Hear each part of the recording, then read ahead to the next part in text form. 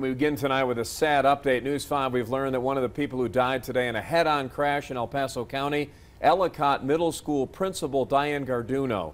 The 48-year-old Garduno pronounced dead at the scene of the crash, which happened just before noon on the south side of Colorado Springs. Another driver, 21-year-old Robert Hours, died on the way to the hospital. State Patrol telling us tonight they're looking into whether improper passing played a role in this crash, which took place near the intersection of Bradley and Mark Scheffel Roads.